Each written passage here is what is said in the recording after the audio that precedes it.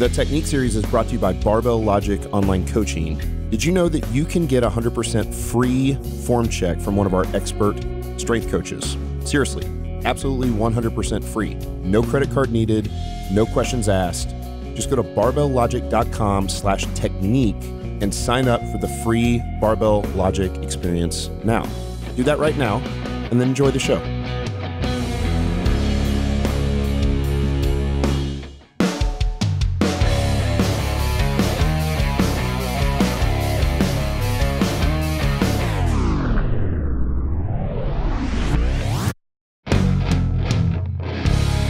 Welcome to Barbell Logic. Rewind. Welcome to the Barbell Logic podcast. I'm Scott Hambrick, and I'm with Matt Reynolds today. And we thought we would talk about the knees out cue.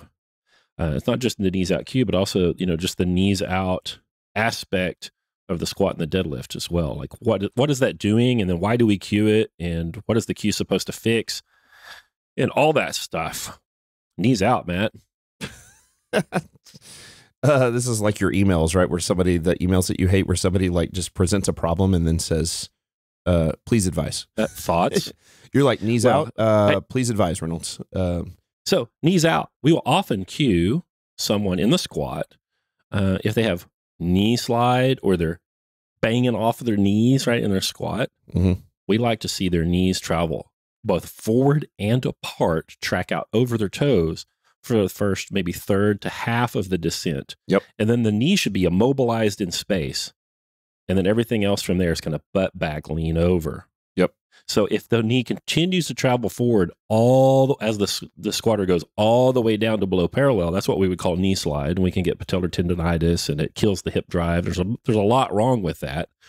And then we'll also see people, you can see it. It's hard to describe, but once you see it, you'll never miss it again. When somebody is kind of banging off of the tendons in their knees, they're getting a rebound off of their knee to come up out of the hole. Sure. We'll often cue knees out to fix those things.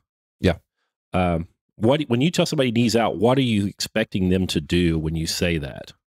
From an actual, not just a practical perspective, but what is actually happening? Is that what you're asking me? When I tell somebody knees out, I find that I actually have to clarify this. I mean, act like there's a 2x4 between your knees, holding them apart. Yeah. So they're going to go out over your toes, and then you're going to hold them apart. You're going to increase the distance between your knees. Sides a lot of times. Like if I say out usually works, and then for some reason sometimes knees out, they don't really understand what that means. And so I go, push your knees out to the sides, push them apart, away from each other, right? Like those things sometimes you have to use those cues. And so, yeah, we're actually wanting you to actively drive your knees out to the sides and maintain that. And when you do that, it keeps them from sliding forward in the bottom. And so that knee slide that occurs, the reason that's so bad, when the knees slide forward in the bottom third of the squat, like that last bit of depth. By the way, that happens a lot of times because it's actually far more comfortable to squat, to get the bar to move down lower if I let my knees slide, right? So it's way tighter on the muscles of the posterior chain, and we'll get there from a physiological sort of standpoint. It's far tighter if I don't let them slide forward. So it's the same thing that occurs when somebody squeezes their chest up in a deadlift, step 4, and they drop their hips. If you drop your hips when you squeeze your chest up, it's way more comfortable. It's like less blood pressure in your face. Right. And this is the same thing that's occurring in the bottom of a squat. If they let their knees slide forward, they're like, well, it was easier to get down there. Right. That's not what I want. I want to compress the spring. And what they're doing is they're making it so that they're not pushing into that circle of tightness, to that bubble of tightness. And so when the knees slide forward... The circle of tightness. That's right. When the knees slide forward, the knees also go down. They have to. Right. Right? Because the pivot point, the fulcrum that they're on, is at the ankle. So as the knee slides forward, the knee also goes down. And that means in order to break parallel, you have to squat deeper. That's right. The more my shin is vertical, the less deep my hip crease has to be to break parallel. Right. The closer my shin is to vertical, the less deep my hip crease has to go to break parallel. The more angle on the shin, the deeper I have to go to actually break parallel. So I end up doing more work often to break parallel. But there's lots more problems with that. The other issues are it closes the angle of the knee while leaving open the angle of the hip when the knee slides forward, which means more moment force on the knee, right? More rotational force on the knee, more moment force to overcome by the quads, and less moment to overcome by the glutes and hamstrings. Yep. Because the glutes and hamstrings are closer to the gravity vector when the knee slides forward, and the knee is further away from the gravity vector when the knee slides forward. So now I've taken a lot of that moment and I've shifted it from posterior to anterior. And that's a problem because what we're trying to do is use the most muscle mass. And if I'm going to use muscle mass, I want to be able to use the glutes and hamstrings and adductors. Adductors are a big part of this we'll talk about here in a minute. And to do that, I have to freeze those knees. We could say freeze. You said immobilize. Yeah, immobilize, freeze the knees in space 1/3 to 1/2 of the way down in the squat. They do not move. They bend, but they don't move around in space. They're at their stopping point. Yeah, your shin will travel forward. Your knee gets kind of out over your toe, and then it stops. That's right. Then the knee angle closes as your hips go below parallel, and then you drive back out of the hole. And the knee is immobile mostly as it comes up until you get to about a third of the way up, and then the knee starts to extend. That's exactly right. And some people do this tremendously well, and it's like really frozen. It's just beautiful. Like the knee just does not move. Yep. The whole last 50% of the descent and the first 50% of the ascent, the knees do not move. That's perfection. That's what we're chasing. So that's certainly a big piece of it. And by the way, as a side note, the back angle is set at that point too. Right. So the knees are immobilized and the back angle is completely set at its level of amount of horizontal. So I'm bending over a lot, depending on your anthropometry. You know, long-legged, short torsoed people are going to bend over more, and short-legged, long-torsoed people are going to bend over less. But that back angle is set halfway down, and from that point forward, it's just your ass going back and down to break parallel. Your ass going back and down into the circle of tightness. Into the bubble of tightness. So we'll cue knees out to keep that knee from traveling forward. And it seems to, when they get, if their stance is wide enough, if their stance is correct and their toes are out at the proper angle, and you cue knees out, when they get to the point where their knees were sliding forward, the adductors get really tight because their knees are out. Yeah. And then that prevents them from sliding forward.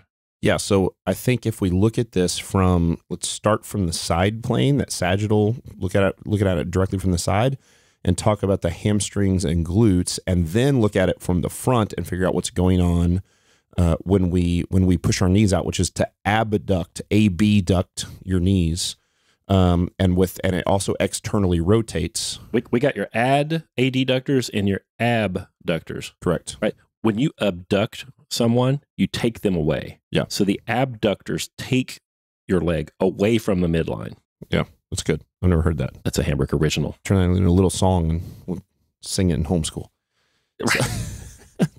And so let's start with the side plane. Well, when the knees stay back, right? When they go forward and out for the first half of the descent, and then they push out but do not travel forward. One of the things that keeps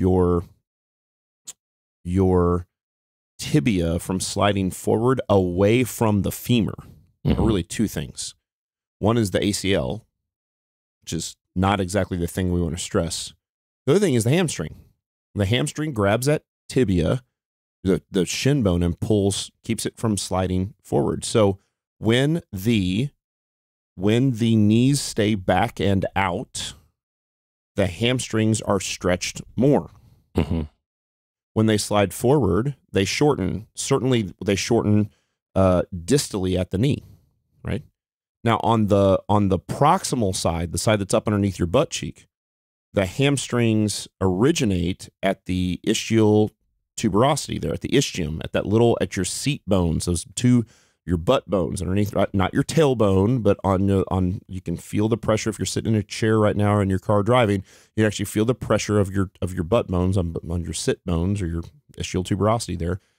And the more I bend over, the more I point that ischium, the tuberosity, the actual bony structure that points out, the more I bend over, the more that actually points back at the wall behind me.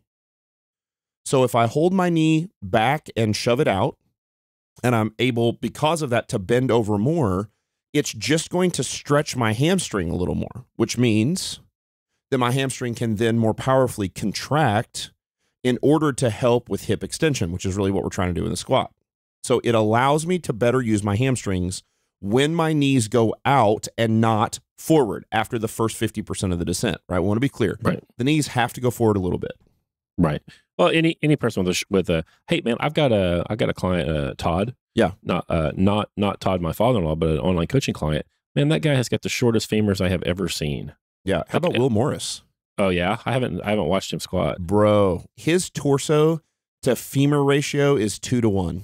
Wow. His torso is twice as long as his femur, whereas your femur is twice as long as your torso.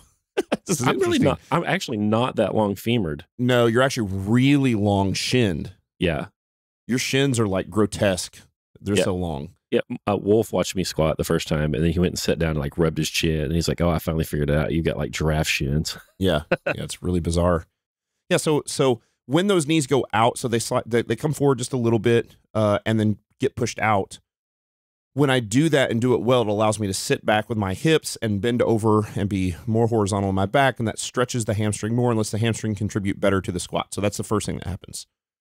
Because I'm bent over more, I'm better able to utilize my glutes, right? That's right. Because the glutes originate at the iliac crest and cross the hip joint and attach or insert, or as I used to say, insert with a Z, and all the staff would make fun of me, at the greater trochanter of the femur, the bony knob that sticks out on the femoral head neck area.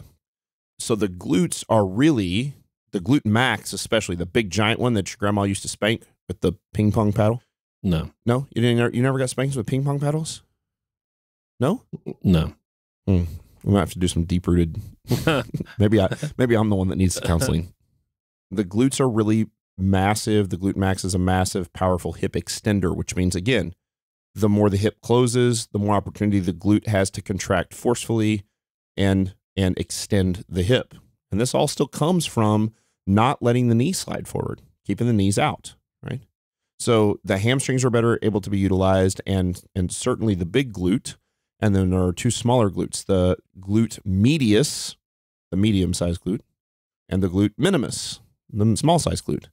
And those are hip extenders and also external rotators. So we haven't talked about external rotation. And at this point, if we think about the squat from the side and we rotate and we go, okay, well, now what is happening if we look at this same guy from the front?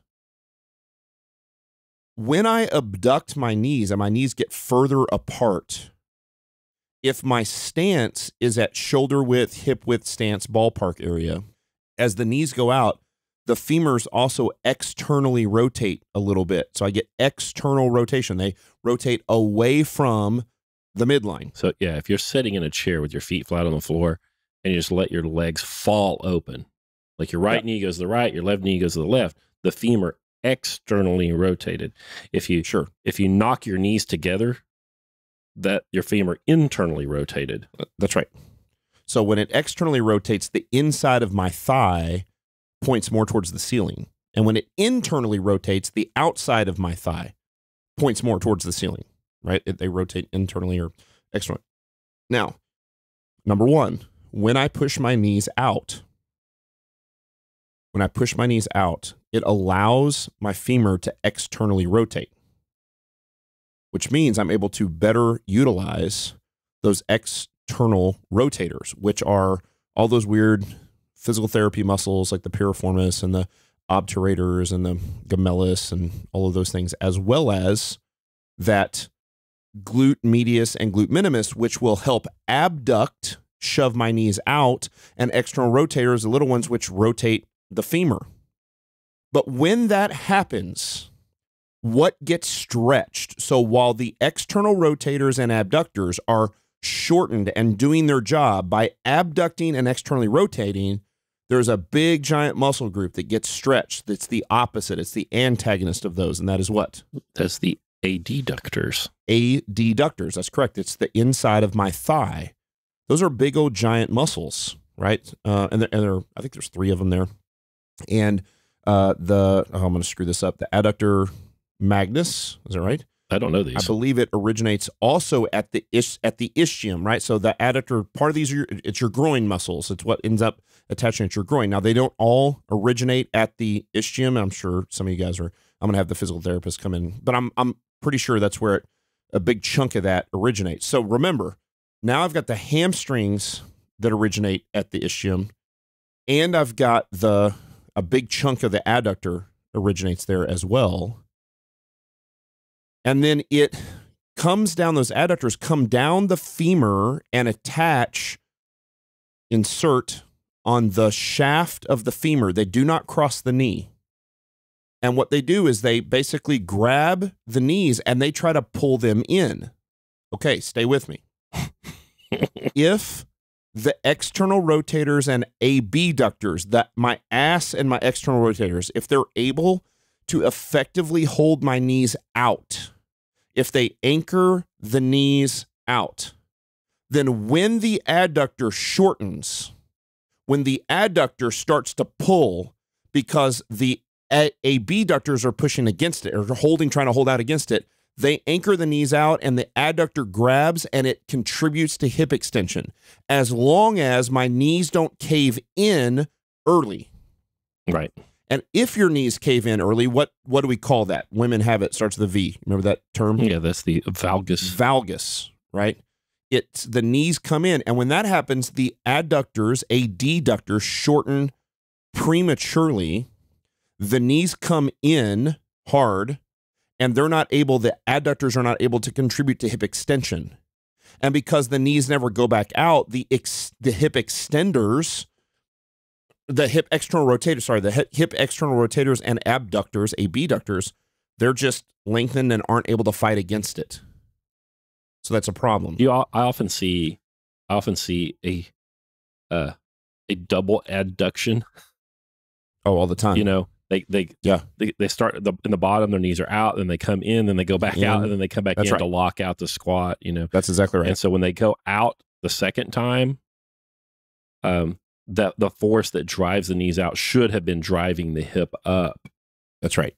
And so when the knees came in the first time, they expended energy at the wrong time in the wrong plane, and that energy didn't go into moving the bar out of the hole. And the back angle, and you know this because every time that happens, the back angle becomes more vertical. Right.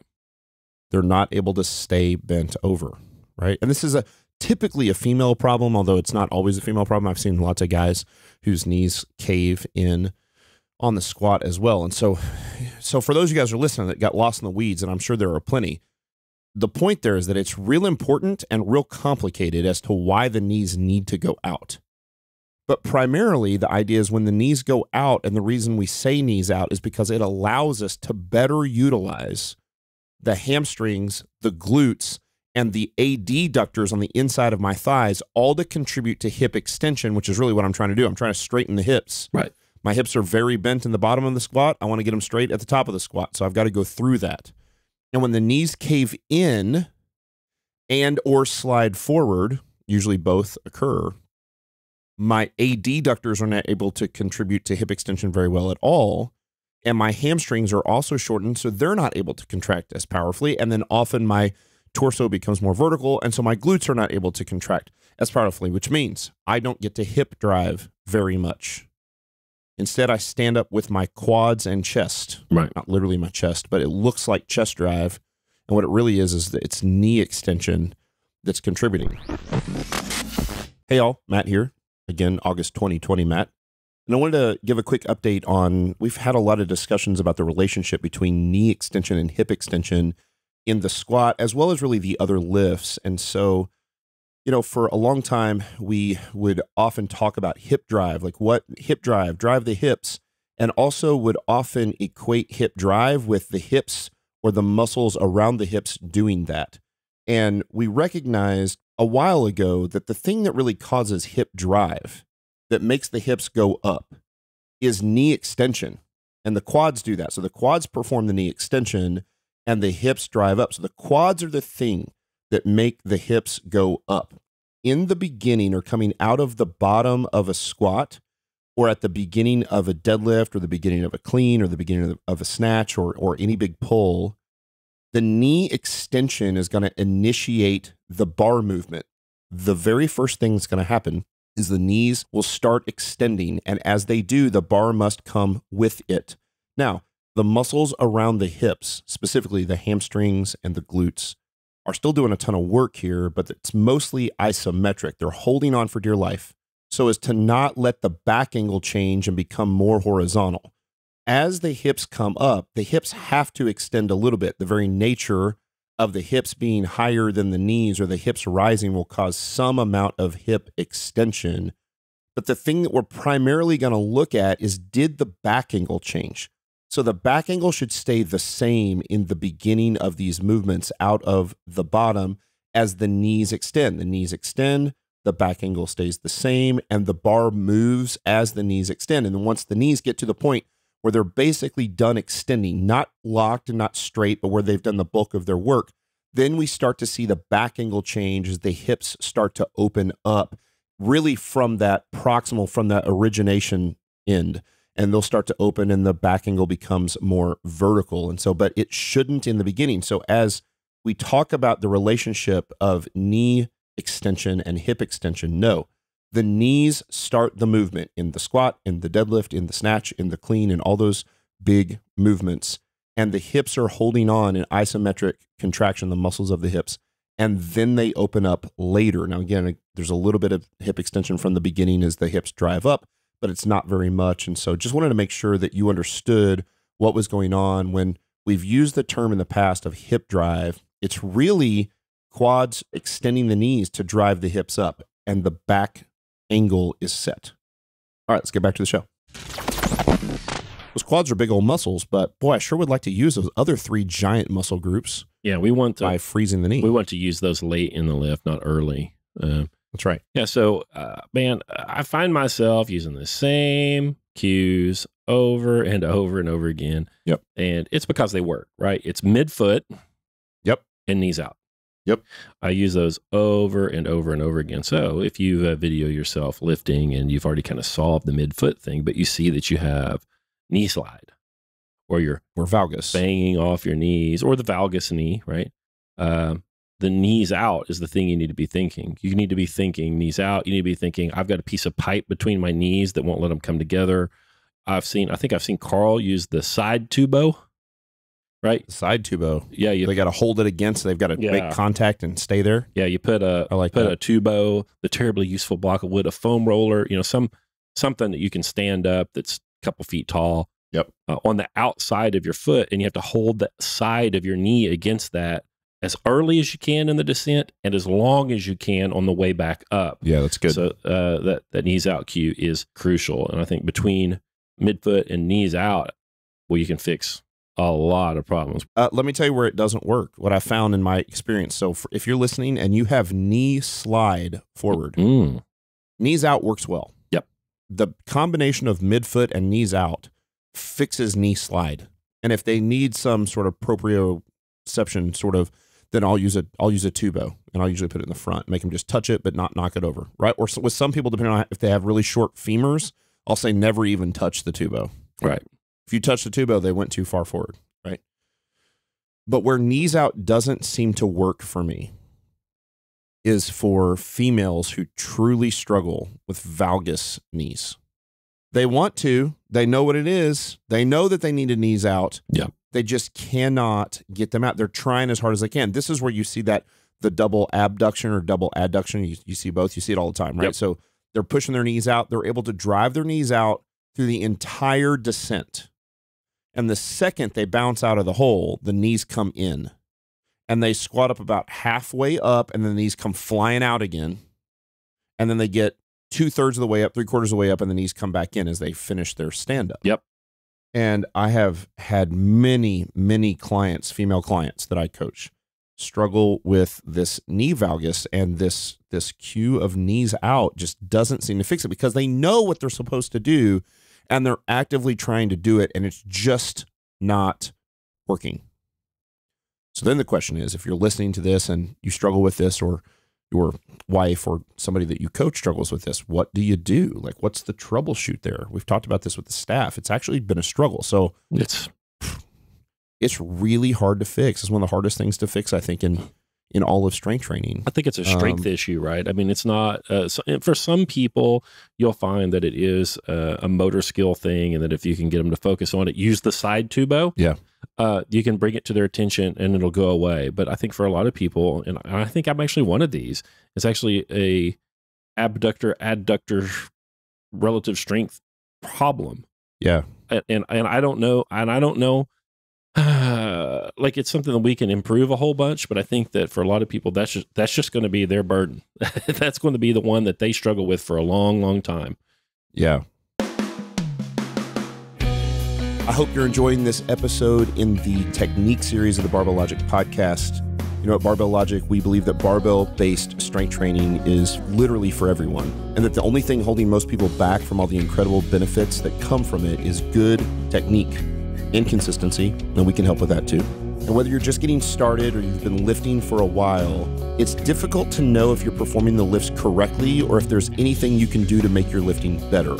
We have tons of free resources online, from basic how-to videos that'll get you lifting safely and efficiently right away, to podcasts, articles, and videos that will help you troubleshoot common errors. All you have to do is visit barbelllogic.com/technique to see our best technique-focused content in one place. And while you're at it, you can sign up for a consultation with a Barbell Logic coach. This is a free form check and a chance to ask an expert all your training-related questions. There's no reason you should be struggling to get started or to make progress. Check out barbelllogic.com/technique for more information and sign up for the Barbell Logic experience. Again, it's 100% free.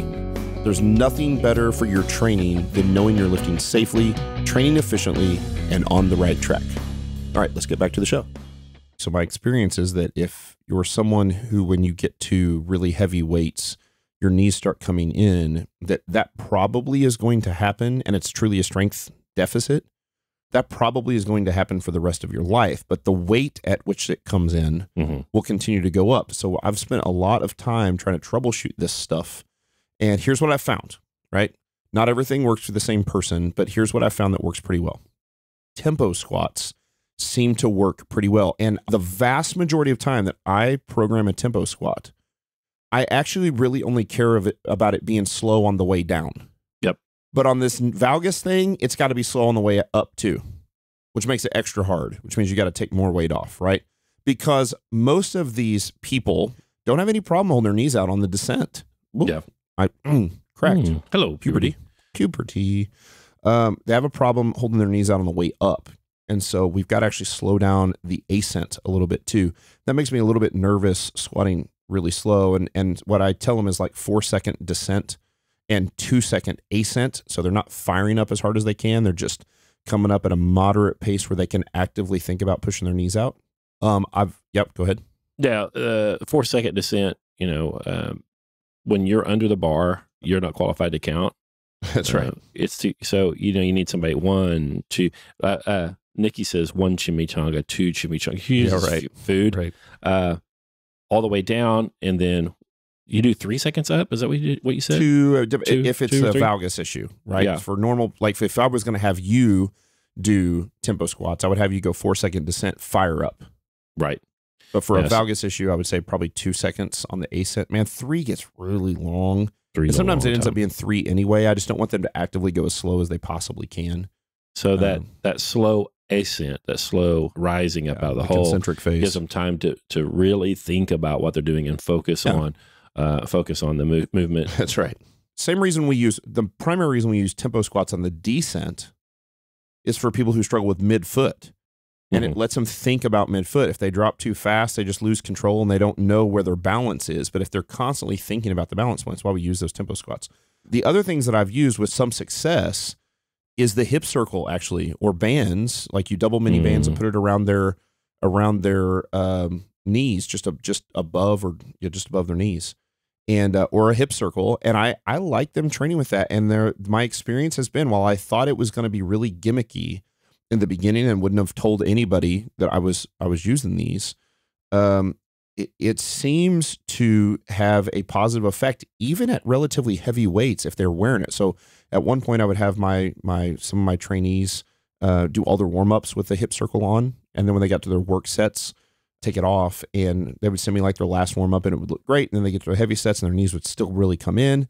You go, you know what, give me one work set with the hip circle and let me see the difference. And their knees clearly stay out better with the circle on. Like something about, like, they have something to actually actively push against. Now that tells me it's a motor pattern issue and not just a strength deficit in their abductors and external rotators. And so I do like that hip circle. That's what I was going to ask. So you don't think it's that the hip circle or the bands around the knees, you don't think that that's strengthening them. You think it's providing them feedback so they know when they're pushing out. In fact, I don't know. Okay. I wish I did. I mean, I just, it's probably some of both. Like, I don't know how much stronger your abductors and external rotators can get with this elastic band around your legs, right? Like maybe a little bit in the beginning, but pretty quick, because you're not able to titrate up the tension of that thing.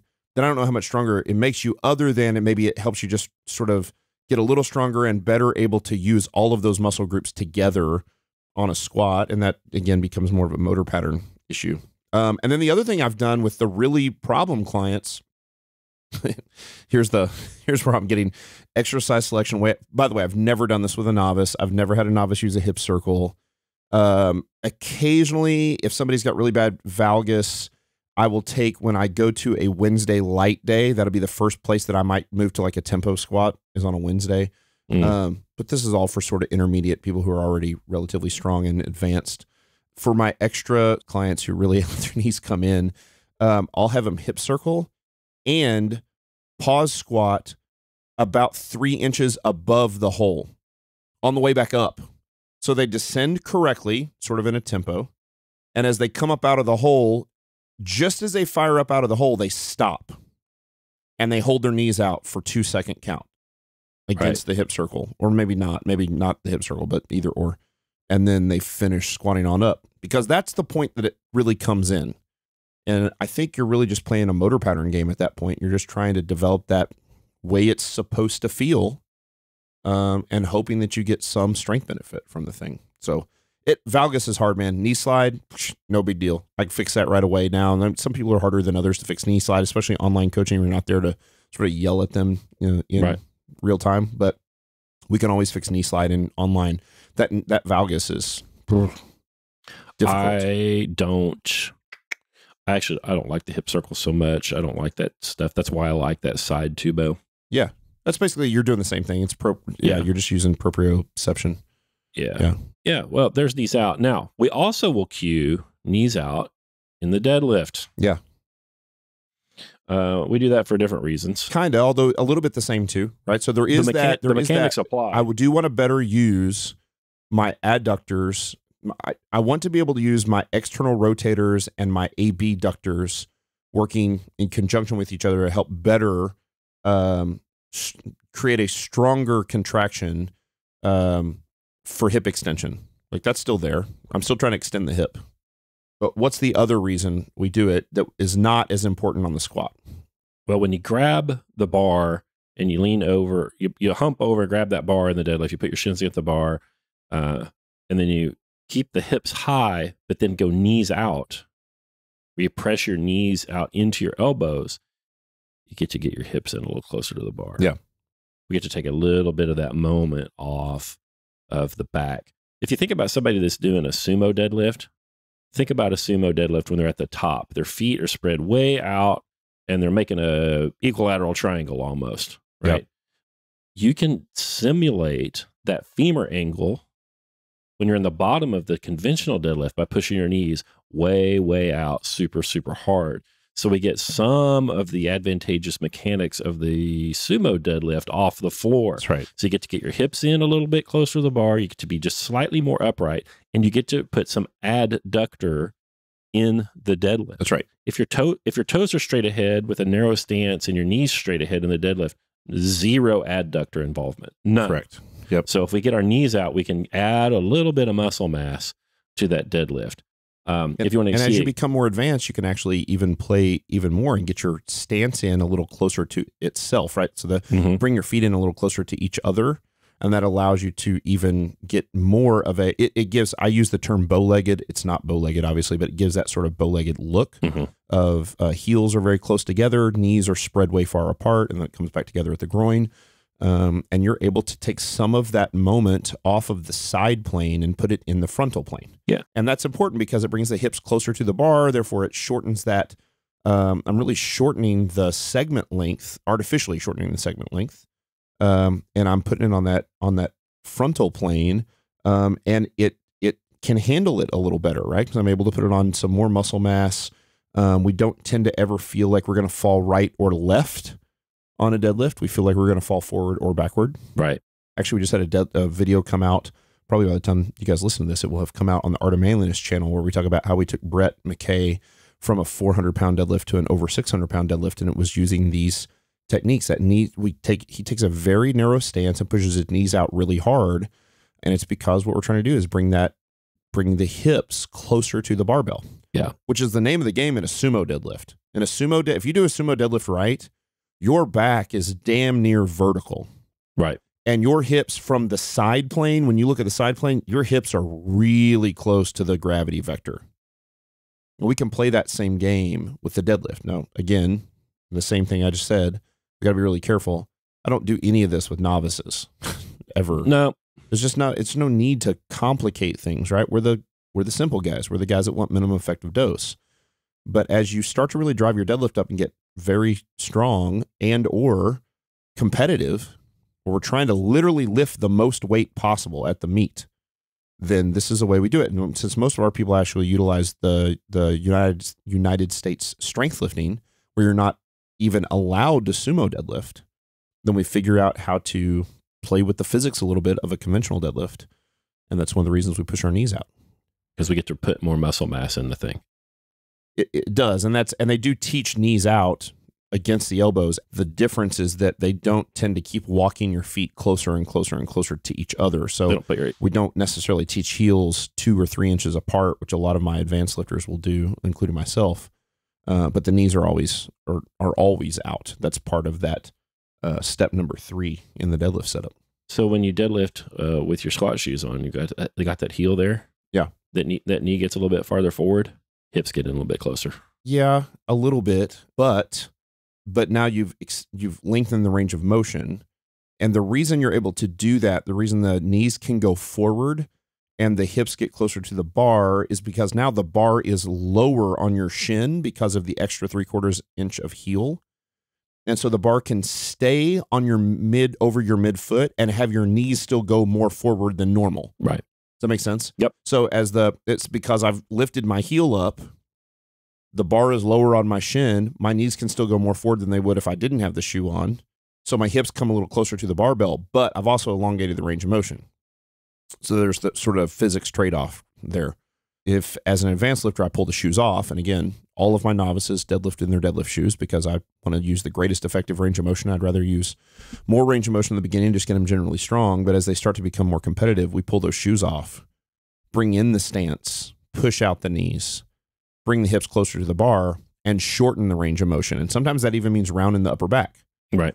Another show for another day, unless you're you and you're just kyphotic and you can't get your chest up anyway. So, but how dare you? Yeah. Well, here's the deal. Your foot's on an inclined plane when it's in the shoe. Yeah. Right. Your shoe might have as much as a 3/4 inch heel on it, maybe, but it's an inclined plane and your foot's over the midfoot. So it's really about half of the distance. The range of motion is really about half of the distance that it would have been. And then once it breaks off the floor, that doesn't make any difference. It's gone. The increased range of motion doesn't matter at that point. and your knees farther forward and your hips are closer in. Well, the instant it breaks off the floor, I think you're in a better mechanical position than you were with the flats on. Unless, I don't disagree, but you can't just throw it like once it breaks off the floor, like once, for a lot of people, that's the thing. Well, you're right. Breaking it off the floor with the correct form is the big deal. And sometimes they get it broken off the floor with the shoes, but at that point, their back is 100% horizontal. Right. The hips and shoulders at the same height.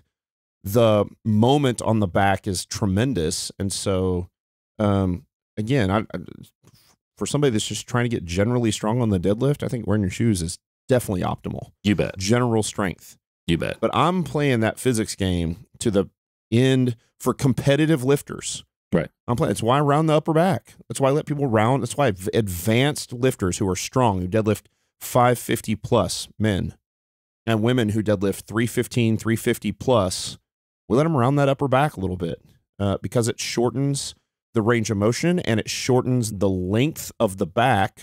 It brings the hips in closer. So if I'm able to keep my hips high, knees out, hips come closer, and then round the back, the segment length of the back gets shorter. So the moment gets less. Yeah. Because moment is angle and segment length. That's it. Right? And so if I can bring my hips and shoulders closer to each other, I have effectively shortened the segment length.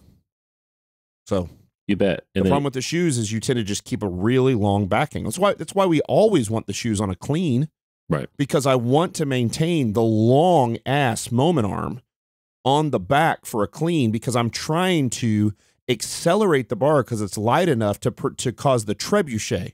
Well, the more powerful trebuchet, it's dependent on a long moment arm. I can't get a big powerful whip with a short moment arm. But on a deadlift that's 700, 800, 900 pounds, I know that you get down a slippery slope if you start saying like, well, a guy like Constantine never pulled in deadlift shoes or never pulled in squat shoes because a lot of times those guys are strong in spite of the way they lift, not because of the way they lift. But when you're pulling 900 pounds, that extra half inch, 5/8 of an inch actually makes a big time difference. Force times distance, you increase D 2.5%. Yeah. It's a big deal. More work. It's more work. I'm trying to reduce work for competitive lifters. Right. I'm actually trying to increase work for general strength lifters. So if you're getting generally strong, let's increase it, man. Let's get more work in. Effective range of motion. Perfect. Let's do it.